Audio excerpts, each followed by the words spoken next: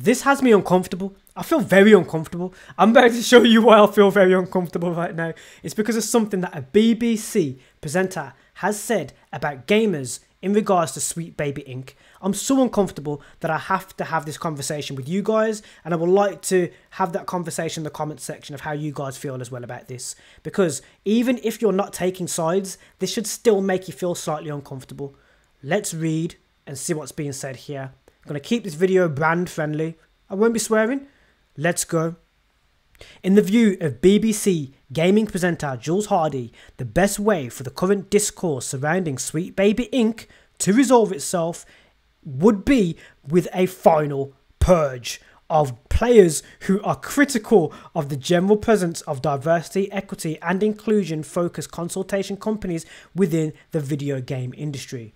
So already I'm feeling very uncomfortable. I don't even want to read any of the rest of the article because she's talking about the final purge. Now she should have maybe chosen better words, even if you're just hypothesizing on how you could stop gamers from talking about Sweet Baby Inc. in a negative way. Final purge?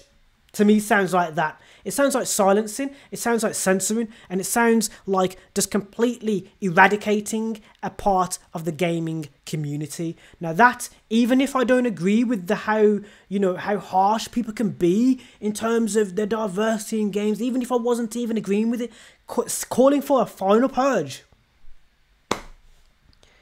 Let me know what you think in the comment section down below. There's some more background about this presenter, but I don't actually want to put her in the firing line of gamers. I know how harsh gamers can be. I don't even want to put her on the line in terms of like what's being said here, because those words, what she said, I think are a little bit too harsh, and this is the reason why gamers are upset. That's all I'm going to say on this issue right now. Let me know what you think in the comment section. Let's talk about it. I'm going to keep this one nice and short.